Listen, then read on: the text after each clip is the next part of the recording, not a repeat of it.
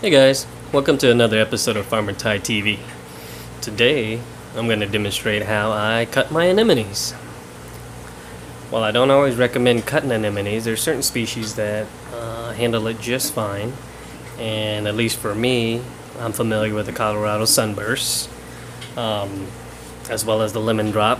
Now this is the Reefwise Lemondrop, the OG Coral Collection CC Lemondrop.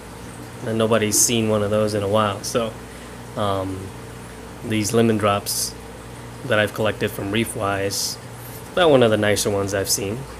And here I am trying to dislodge it. Thought it'd go a little quicker than I was expecting, and didn't realize it was stuck to two different pieces in there, as well as the bottom of the basket. So as I fumble through this, on video at least, I wanted to at least go over the basics of cutting. It's not really an overly difficult thing, not too much science to it, fairly simple.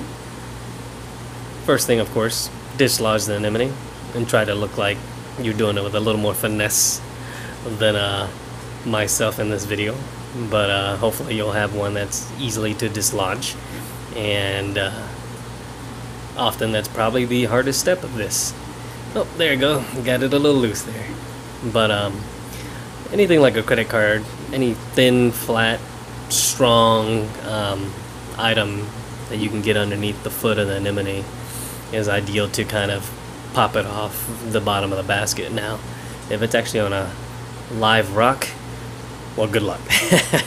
It's very fun to dislodge them from the rock itself. But there are a lot of tricks. Some people use ice. Some people just slowly push their nail and kind of jab it up like what I'm doing right now. And here I go. I'm going to try to zoom in a little bit closer so you can see.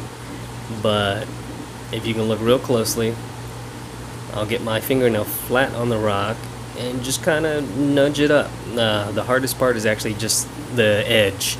Once you get the edge and get rolling, the anemone starts letting go, and you'll have more leverage, and it kind of comes off a little bit easier.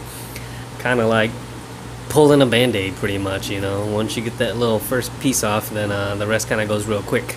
Now you see I couldn't feel like comfortable to continue on the other side, so I flipped it around. Half of the foot's already exposed over here, so figure the leverage would help me and get this guy off just a hair quicker.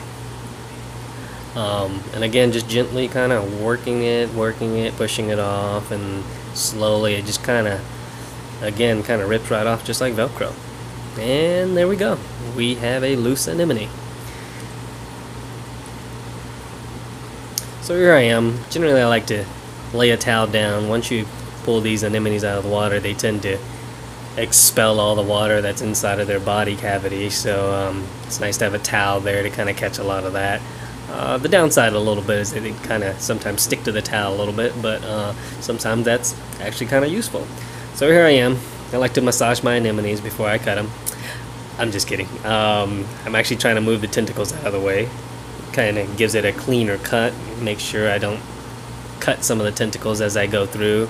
So this way I'm just kind of pushing it out to the sides, and you can see some of the innards have popped out of his mouth a little bit. I kind of like to push that back in. I'm not sure if it really even makes a difference, but I like to push it back in and at least have its body parts in the right places before I go ahead and snip in there. Here's where I'll just kind of loosen it off the towel a little bit. Sometimes they like to stick. And looks like I found myself a nice little cutting point. Kind of push some of those intestines back in, and mouth parts or whatever unidentified stuff that's coming out of his mouth, and kind of push those tentacles aside just one more time. And here again, I'm just using a simple pair of office scissors. You know, you'll laugh at the old scissors I just threw away. They were pretty rusty, and I was still using them for a while. So do as I say, not as I do. Don't use rusty scissors. But see, I can just kind of line it up, kind of go right down the halfway point of the mouth, and you can see I brace my fingers on the other side to keep the anemone from sliding down the scissors, and just make one quick, clean cut. And see, the bucket's kind of off camera, but I'm putting in a little bucket with about 2 inches of water. Just kind of let them settle after I cut them. So here it is. These are actually the Lemondrops. What I was actually cutting a second ago in the video was a Colorado Sunburst. So these I've cut before the Sunburst, and they've been sitting there and healing pretty nicely, and you can see they're kind of inflated already. I like to kind of shake them off, rinse them off just a little bit, and kind of place them back in. What I didn't realize, and a little tip for you guys, make sure you don't have aho clownfish in the same basket or area as your anemones that are trying to heal. So you can see them already. They're starting to explore. They want to see who the new additions are, even though they actually came from this basket. But they're always curious, always checking things out, and pretty soon they'll probably start whipping their tails at these things. So I know in the video it doesn't show it, but I actually put some barriers between just to keep them from agitating too much while they settled. But they'll grab on pretty quick. The foot will attach pretty quick. And here we go. Here's the pictures of the ones healed the next morning. As you can see, it's pretty nicely inflated. Here's the CSPs that I cut.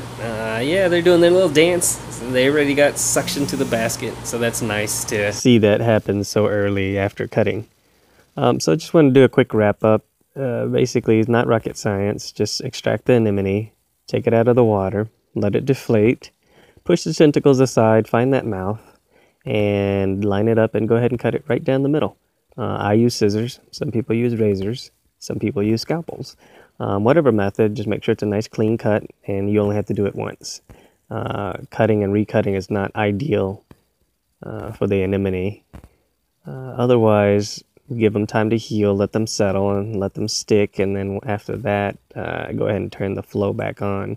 I give it about a month or two is what I usually see for it to start to heal fully, and once that mouth is centered, to me, that's the anemone is good to go after that. Hope you enjoyed the video.